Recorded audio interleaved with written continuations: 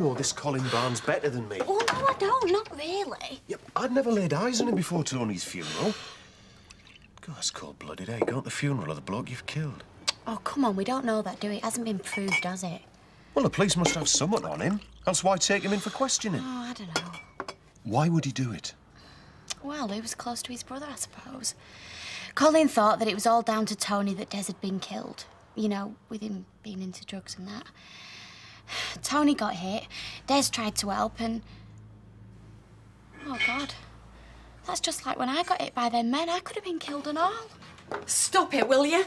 Going over it and over it. I have lost my husband and my son, and you two are sitting there picking at the bones like vultures. OK, it was my fault. I didn't know you were there. We were just trying to make sense of it, Nat. Well, do it somewhere I can't hear you.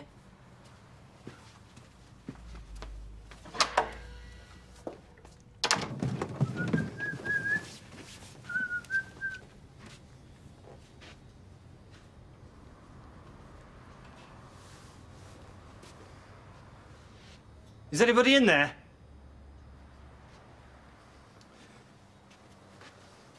I'll give you to 3 to show yourselves.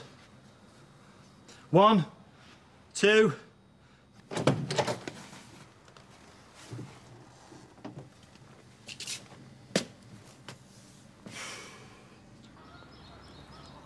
So, you have been sent here to help me out, have you? Aye, but I don't know why. Because I'll be straight with you.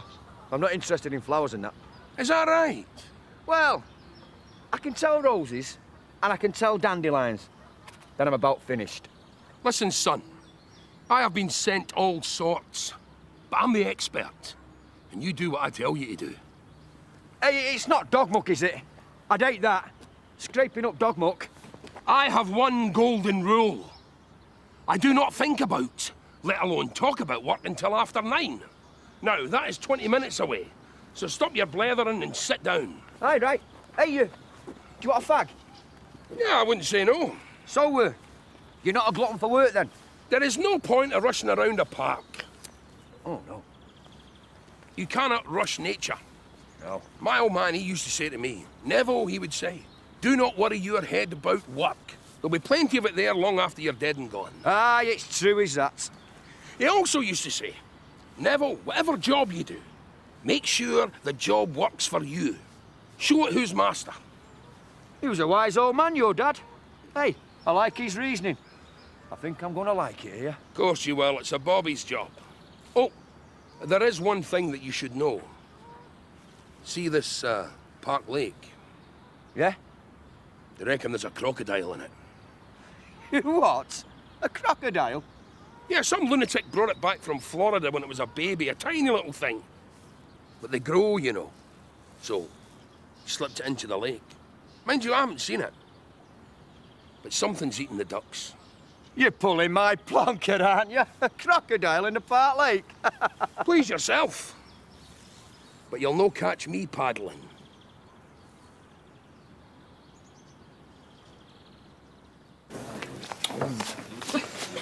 Hope it all goes well. Well, I can't see why it shouldn't. They made a good appointment for once. The right man has got the job. Absolutely right. Yeah, so I'm in herbs twanging like Banjo Street. It's only natural. And you'll be brilliant. And I look forward to hearing all about it tonight. Oh, I might be late tonight. I might have to stay on a bit, you know, get the hang of the paperwork. Oh, Martin. What? I told Sally we'd go for a drink with her and Danny. OK. All right, fair enough, but you'll have to tell her it'll be later on. All right. OK. I'll see you. Martin starts his new job today. Charge nurse. Curly? Oh, I'm sorry. You look like you've seen a ghost. Yeah, well, it was a bit like that. What was? I came downstairs this morning and someone's been in my house in the night. Well, you mean like a burglar? Well, no, that's the creepy part. There was no windows smashed in, no doors kicked in. There was nothing missing as far as I could tell. Just some stuff moved around. My dustbin, it ended up on my table. Ooh, that is creepy. So while I've been asleep at night, there's been some madman in my house. I think someone's trying to scare me. And to tell you the truth, they're succeeding.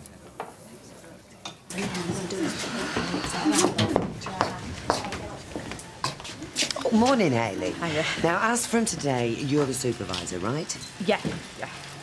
I hardly slept last night. I just lay awake worrying, thinking I'm going to make a pig's ear of this. No, you won't. Look, the girls like you. They'll listen to you. You're the best machinist, and when it comes to the job, you know what you're talking about. Hayley, have you got a minute, please? Have I done something wrong already? I don't know. I shouldn't think so. Look, go and see what he wants. It's not like his dad, you know. He won't sink his teeth into your leg.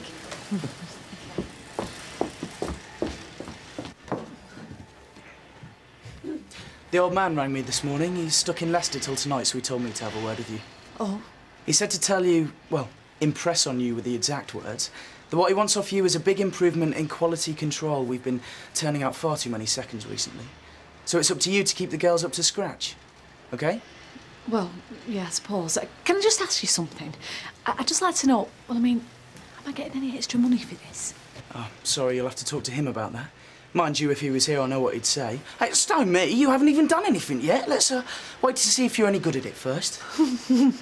Well, I'll just have to do my best then. I just hope my best is good enough.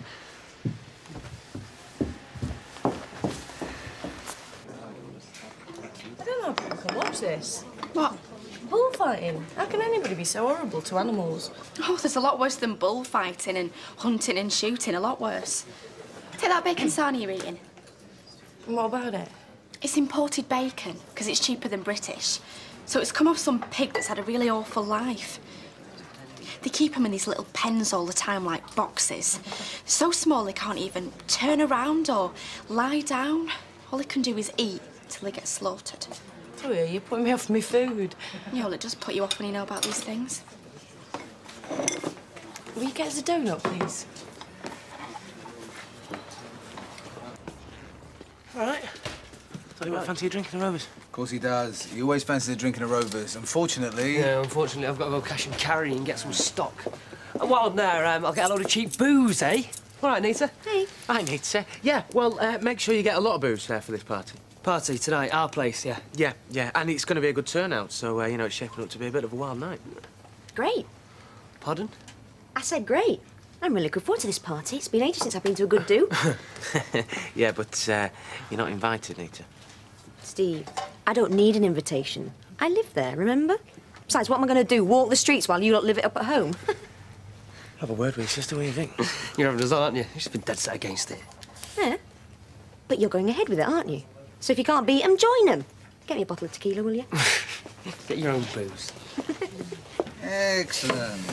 So when are you going to put Vic out of his misery and tell him you've agreed to sell the house? Oh, come on, Dave. He's got to suffer a bit more first.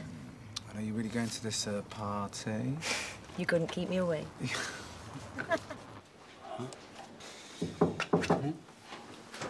Hiya. Hi, Rebecca. Come in. So, this is the powerhouse of your empire, is it? No, not really. Not enough power for my liking. Although maybe there's just a teeny-weeny bit of power. Like this. What you doing? I'm doing the shifts for the next 4 weeks now. Would you say that I was abusing my position if you and me happened to be doing the same shift nearly all the time? I wouldn't say that, no. What other people know? Let them. I really missed you. Yeah, me too. Are you going to come back to mine when you're finished? I thought you were never going to ask.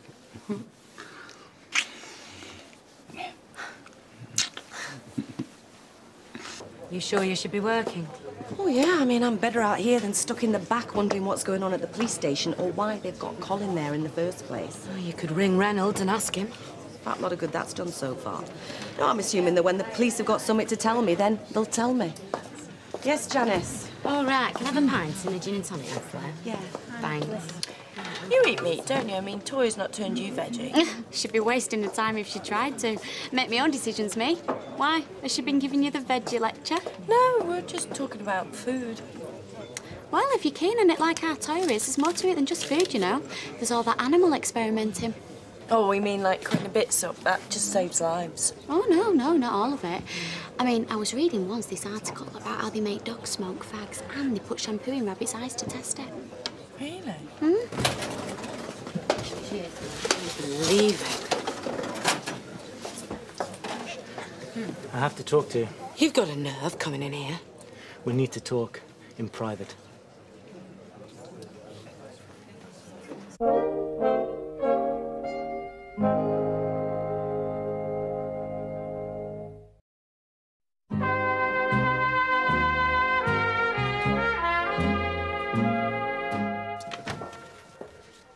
I'm not talking in front of her.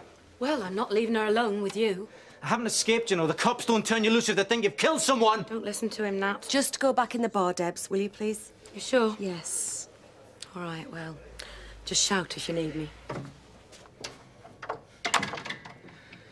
Well, it's quite obvious his sister thinks I killed Tony. Do you? No. No, I don't. Well, you'd be pleased to hear that the police don't think I had anything to do with it either. Though they did for quite a while. That's what they said they did. So why did they take you in? Because I was on their shortlist. They know I had no time for Tony. They know I blame him for what happened to Des. So I told them straight Tony was poison. He deserved all he got. He was my son.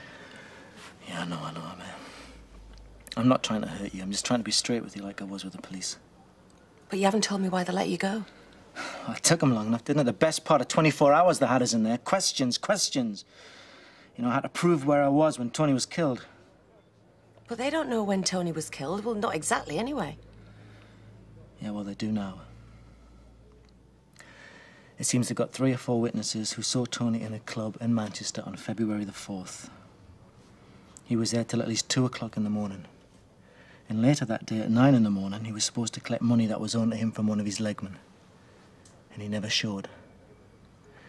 That's why they kept asking me where was I between 2 a.m. and 9 a.m. February the 4th, 1999.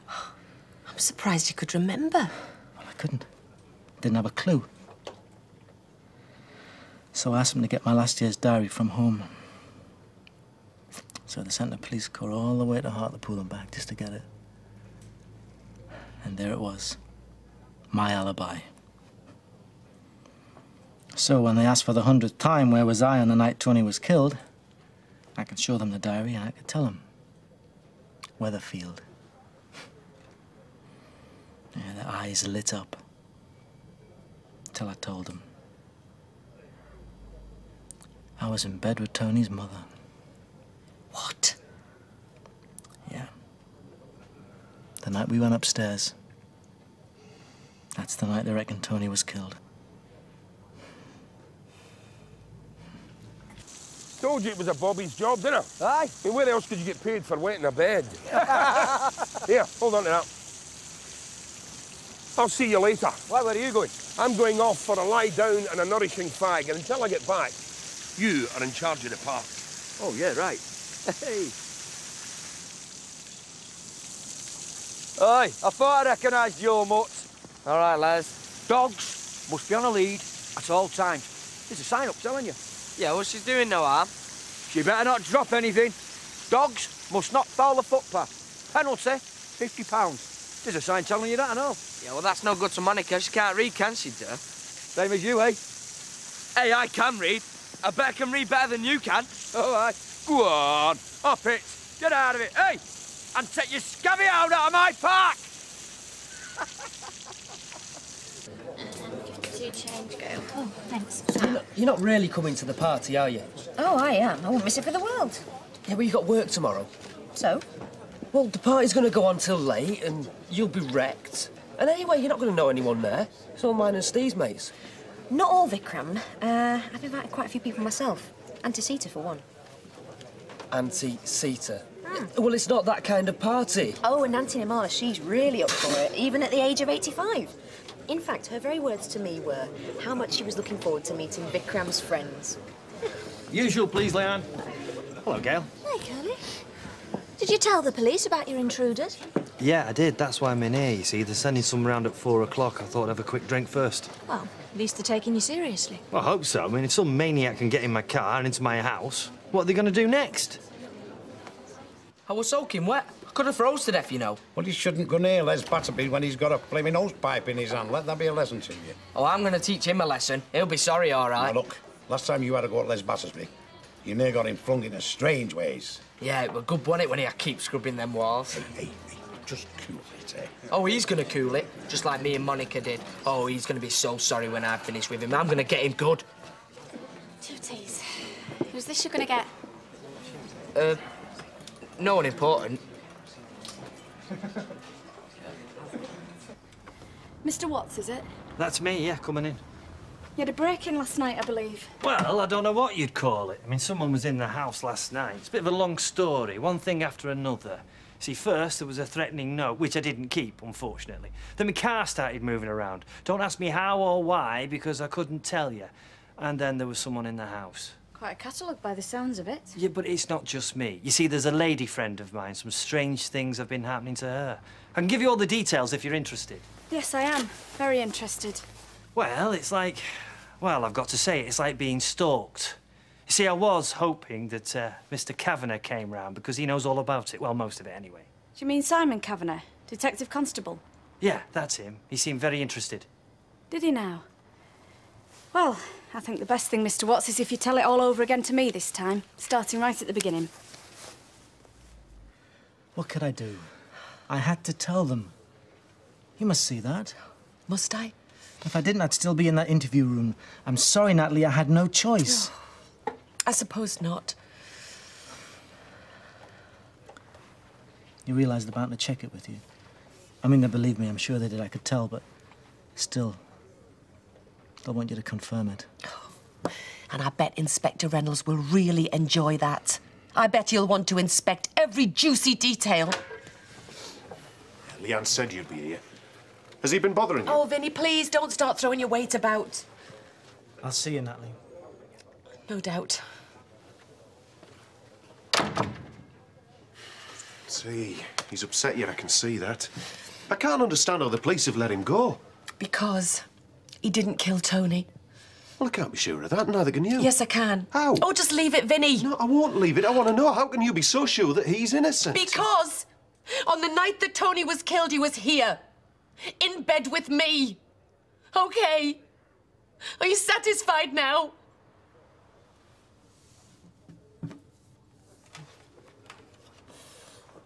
Oh, that last half hour. Talk about time standing still. Lead me to the pub, Janice. You're on. Right then, Mrs. Cropper. Will you be partaking? What's this Mrs. Cropper like? Well, is that not what we call you now, seeing as you're in charge? There'll be a row if you do. Oh, she's just winding you up, love. Come on, let's get out of here. Hayley, could I have a quick word, please? What have I done now? What does he want? Well, he wants summat. If he's out like his dad, it'll either be sack or a French kiss. If it's the kiss, play your cards right. But what happened to Linda? Come on. Well, it's all right for you two. Is there something wrong?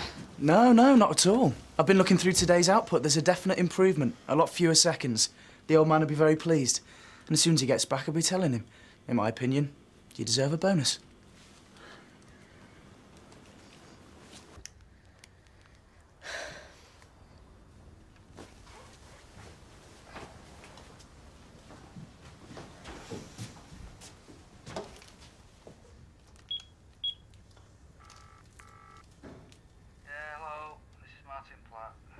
Sorry, I can't take your call right now, but if you leave your name and number, I'll get back to you.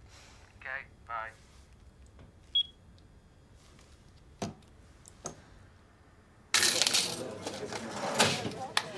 Do you think Natalie's okay? Maybe I should go through to the living room.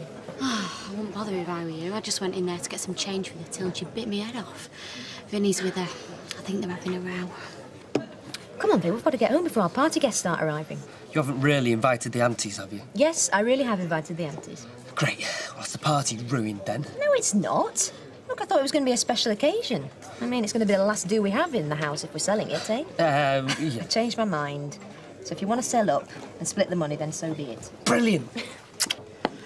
Wish I knew what was going on in there. Why did you go through if you're that bothered? Nah, she'd just think I was trying to interfere between her and Vinny. Why don't you go, Leanne? I mean, that'd be best.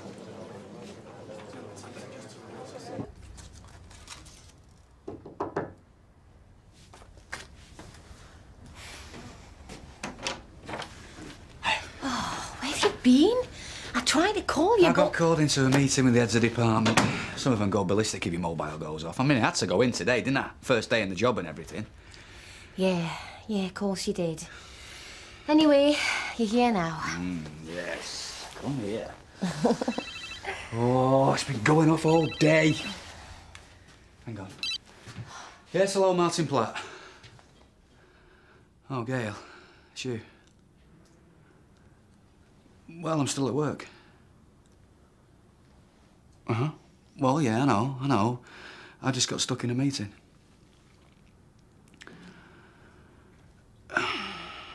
All right. Yeah, OK. Yeah, I'll be there. All right? Bye. What, so that's it? You're just gonna go? Well, I have to. She's made arrangements now. Oh, come on, Becky. We've just been unfortunate today. Yeah. Right, well, you've had your summons. Off you trot. Well, I'll see you tomorrow. We'll make up for it then.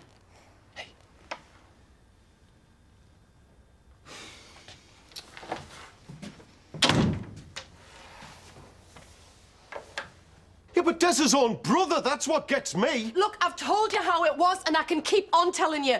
If you don't understand, then understand is something I can't give you. You'll just have to find that yourself. Des had only been dead, what, a few weeks, a month, maybe? Yes, how many more times? I don't know, you tell me how many more times. And has something been going on with this Colin before? I mean, before Des was killed? No, of course not.